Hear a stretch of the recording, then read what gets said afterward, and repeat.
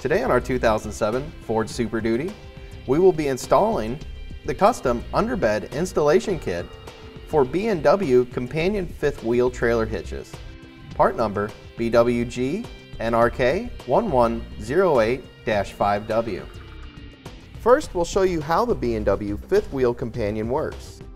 First, we'll pull out the locking pin on the side of the truck and twist it towards the front of the truck so the pin stays open. Now we can place our partially assembled companion hitch into position. Next, we'll close the locking pin on the side, which will hold the companion in place.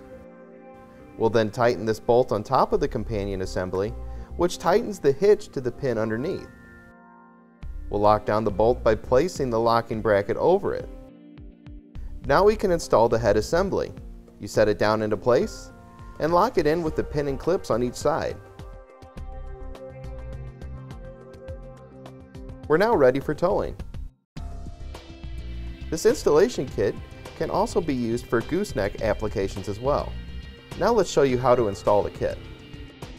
To start our installation, we went ahead and removed the rear tires and the spare tire. The first step to install on our hitch is going to be to remove the exhaust hangers and get the exhaust lowered and out of our way. Spray that down with a little lubricant just to help it pop off there easier. Now before we drop our exhaust, we're going to go ahead and support it with a strap. With the exhaust supported, we can use a pry bar and start removing our exhaust hangers.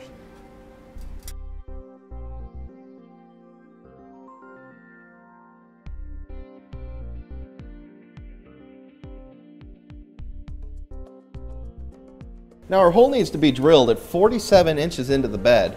So we're just going to measure from the back of the bed up to 47 inches. We'll make a mark at 47 inches. And then we'll want to find the center going from these two weld seams.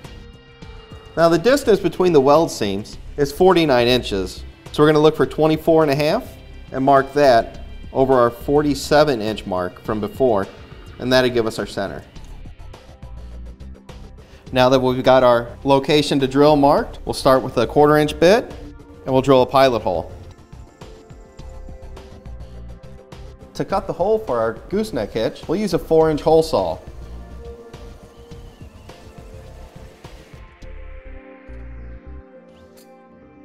Now our next step is going to be to remove this heat shield here, and that will just grab a hold of it with some channel locks and pull down.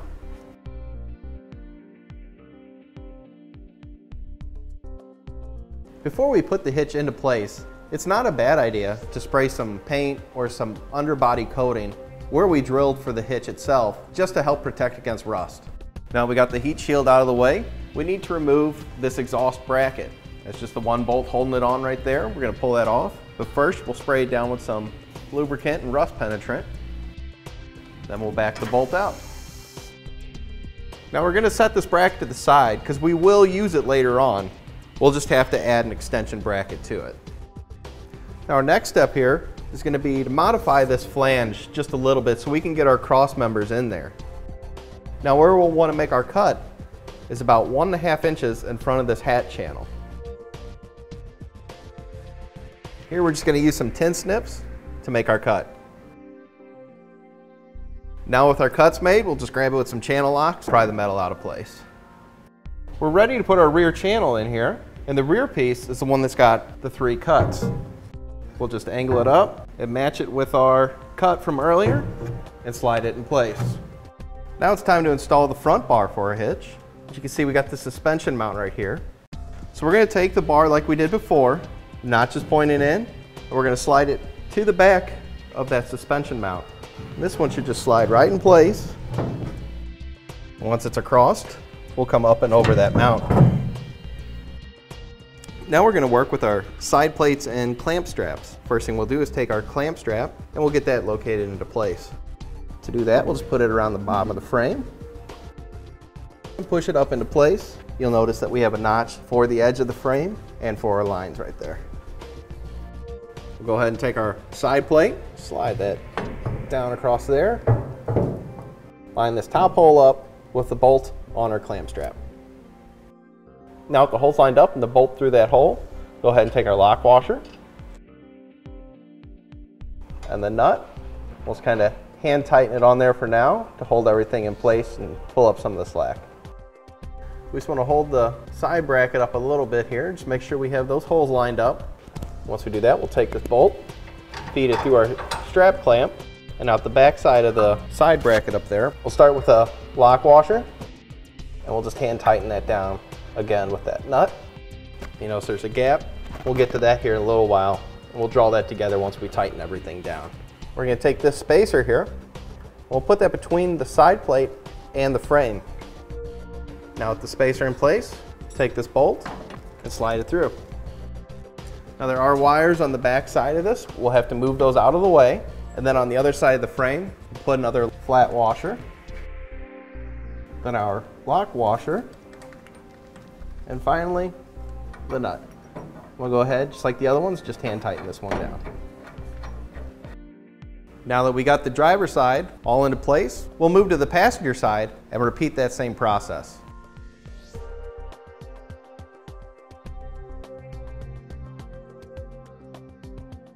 Now with all the brackets in place, we'll place the hitch up into the truck. It usually helps to have a second set of hands so we can put the hitch into place. Now we do want to note that the hitch release, the side with the spring, goes towards the driver's side of the vehicle.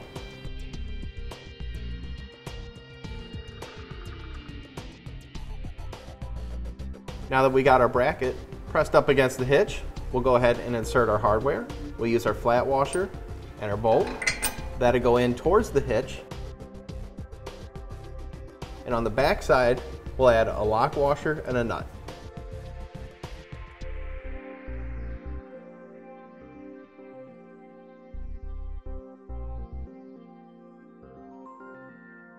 And now we'll repeat that process for the front rail.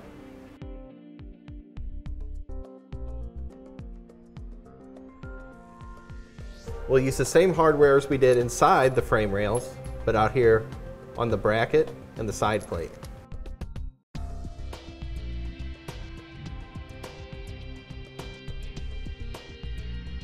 And we'll repeat that process on the other side of the vehicle.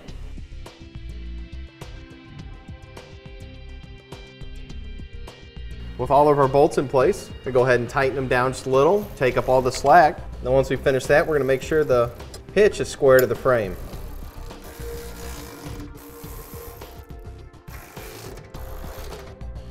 Now that we got all our hardware in place, connecting the side plates to the rails, we need to measure from the back part of the rail to the hat channel on the frame, and then we'll take that measurement on the passenger side of the vehicle to make sure it's square before we tighten down our bolts holding the hitch to the frame itself.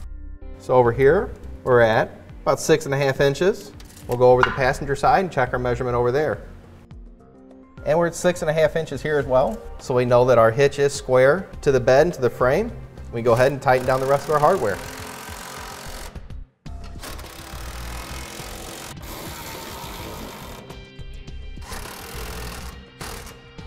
With all of our bolts snugged up, we're going to go ahead and torque them.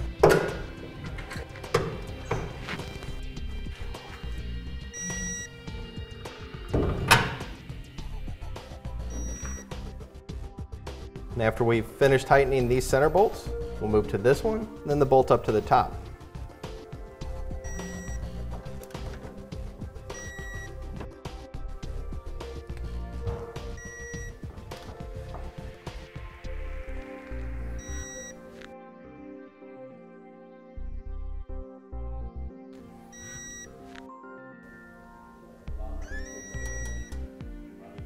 The next step is to install the release handle for the hitch. To do that, we'll take the handle, feed it up through this opening here and out through the frame of the truck.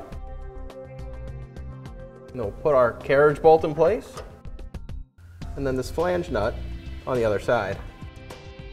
Now with the nut in place, we can tighten it down.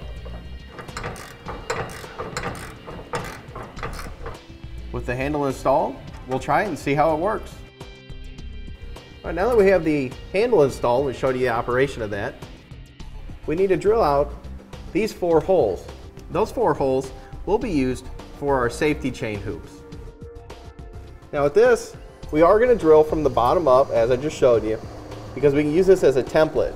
That way there's no guessing up top when dropping down the hardware.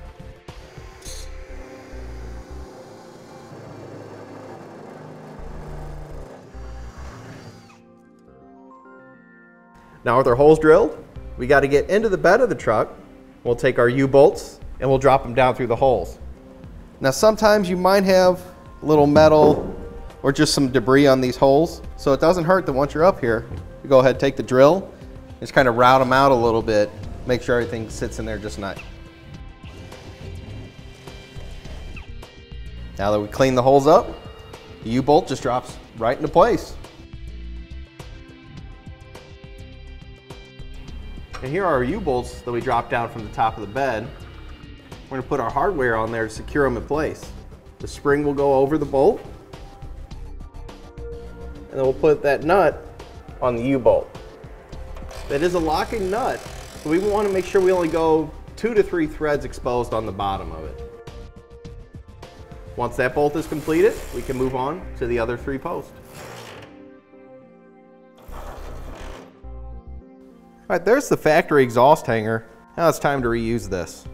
But before we put it back up, we're going to bolt it to this new hanger, and that hanger is going to bolt into the factory location that this was in earlier.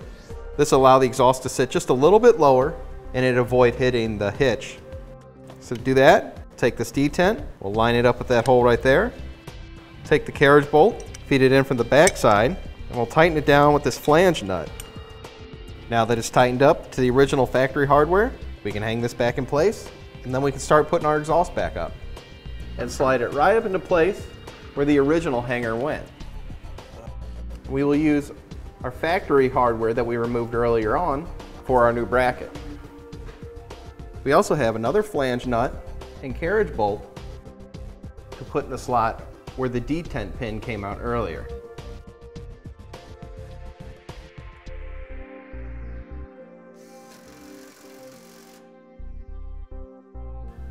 There's the new nut from the new carriage bolt we put in on the other side.